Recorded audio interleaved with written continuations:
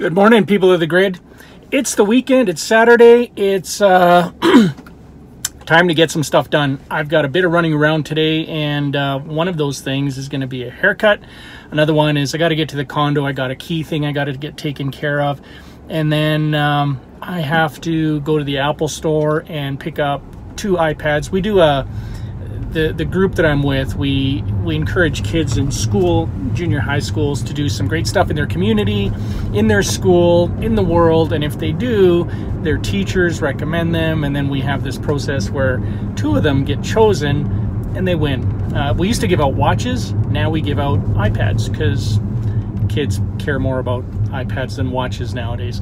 So that's what they're going to get. So I'm going to pick those up. Then I got to get home. I got some trailer stuff, if I can get to it, that I want to get done today as well. So yeah, a whole lot of stuff to get done. But the most important thing we're going to do is spend some time together as a family. That, by the way, is why I am always so excited about weekends. It's not because I get to get away from work. I love what I do. I love work. In fact, I love Monday mornings because I get to go do what I love to do. But what I love even more is spending time with my family. So that's why weekends and time with them is pretty important and pretty special to me. So that's what my Saturday's starting to look like. It's going to be a busy week. It's going to be fun. It's going to be crazy. Lots of driving for the Light Runner. They're all going to be electric kilometers driven on the Tesla supercharger network, which is the best way to fly.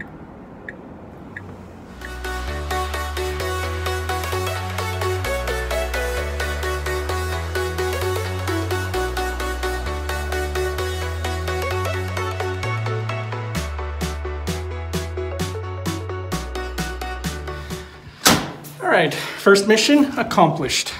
Check.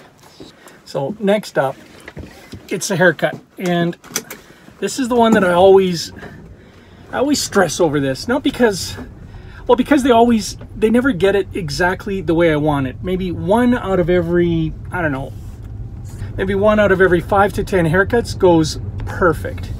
The rest, they seem okay when you leave. And then I get home, and it's not until you do it yourself and you're like, maybe it'll grow in okay. Man, they got to get it right sooner or later. It's killing me. So we'll see how today goes.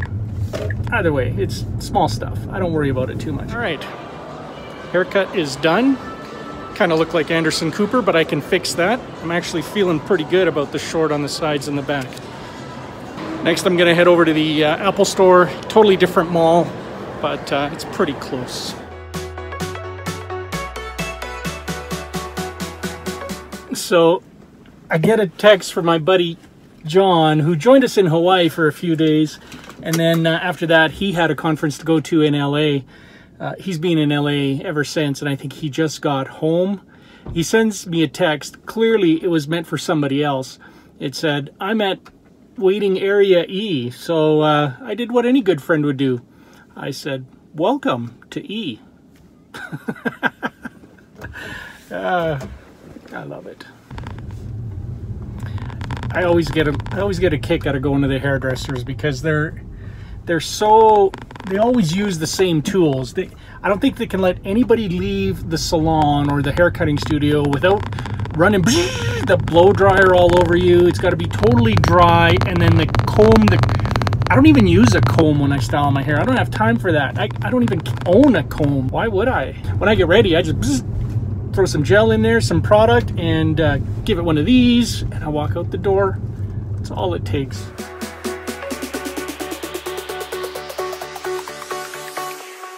Jack it up.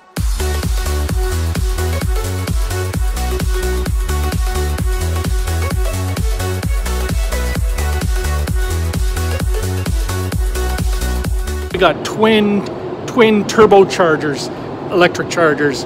It takes the full 80 amps out of the wall, rams it into the battery, giving us more range in a shorter amount of time. So by the time I get my stuff picked up at the Apple store and get back to the car, maybe have a latte, I'll have more range in the car. I'll end up getting home with more range in the car than when I left this morning. That is how you do it.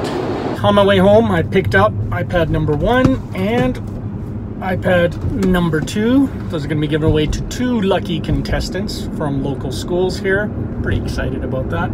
I think if we have time, I'm going to jump out and check on the trailer. It's going to be camping season in about a month. We're looking at May long weekend. That's usually our first camping weekend. And if we can, we're even going to try and get out before that. Snow on the ground or no snow, we're going camping either way. So my job is to make sure the trailer, Golden Boy, for year 11 is camping ready. And then it's going to be hashtag Campin' Life.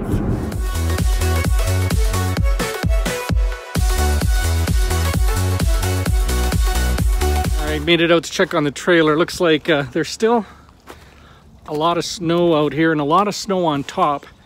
But I'm hoping the solar panels, the black has melted a fair bit of the snow on them, and we're getting a good charge right now.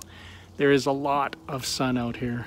Wow, look how much, look around the tires, it's turned into ice. Okay, moment of truth.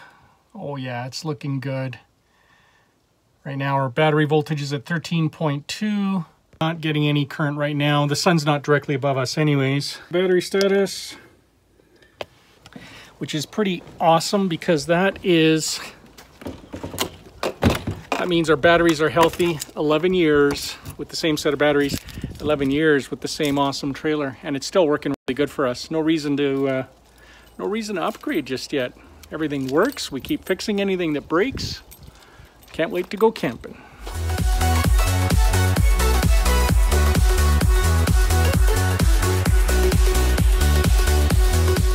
All right, got my errand done. I had to get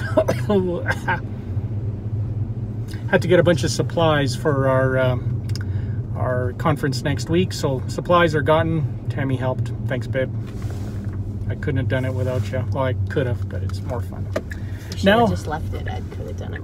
Couldn't have done it without you. I couldn't have done it without you. There you go. Now we got to get Amelia over to some baseball thing.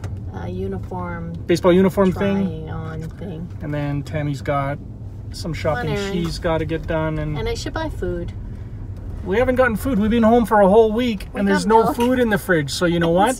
Here, I got some Tic Tacs I'll leave with you guys. I got you covered. I got your Tic Tacs. Oh, I had food. It was just all frozen. All right, we got to run because it's, we got to go. Just get Amelia. Amelia? It's that thing on top of your head. Is that a man bun? It is.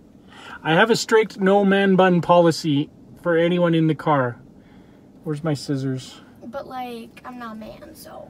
I know, but it looks like a man. It looks, no! Get out. Get out. No man bun policy. We're waiting for Tammy. Where'd she go? To get a check because you're getting a jersey. What are you getting? A shirt? Uniform? So we need to put in a deposit. Because apparently there's a lot of uniform theft going on in Calgary. Are they kidding? No, yes, I'm kidding. Well, it's just about 6 o'clock. We are going out on a date. We're going for supper, and then we're going to see Ready Player One. Yay. Yes, I wanted to go see it last night. I wanted to go see it like when we were in Hawaii. But yeah, when you're in Hawaii, there's better things to do than go see a movie. We can do that back here. Yeah.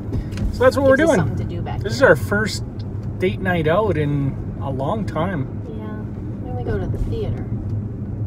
Yeah, that's true. But that's like a good scheduled date night, which is good. It's a good More dates nights are better. More dates nights. More dates nights coming right up.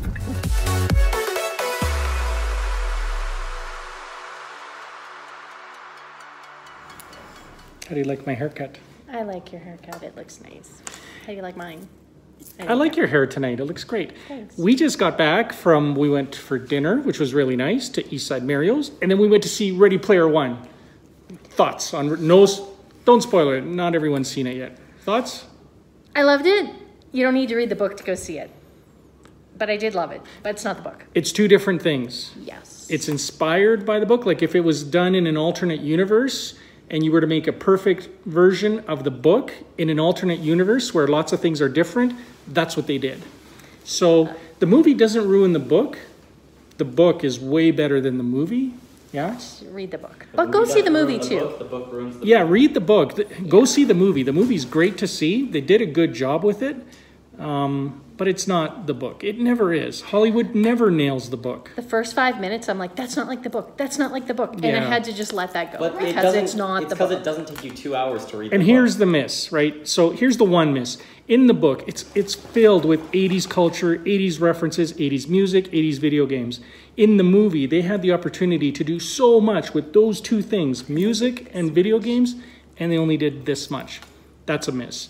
But other than that, the visuals, really decent, pretty decent. I mean, we see that all the time in video games. So Yeah. the visuals could have been better. The And the graphics. storyline was good. Storyline was good, The yeah. moral was the same Yeah. from the book and the Yeah. movie. So go see it. You'll know what And then we mean. read the book. Yeah, I don't know. I mean, we both read the book and then saw the movie, and I think that's the right way to do it.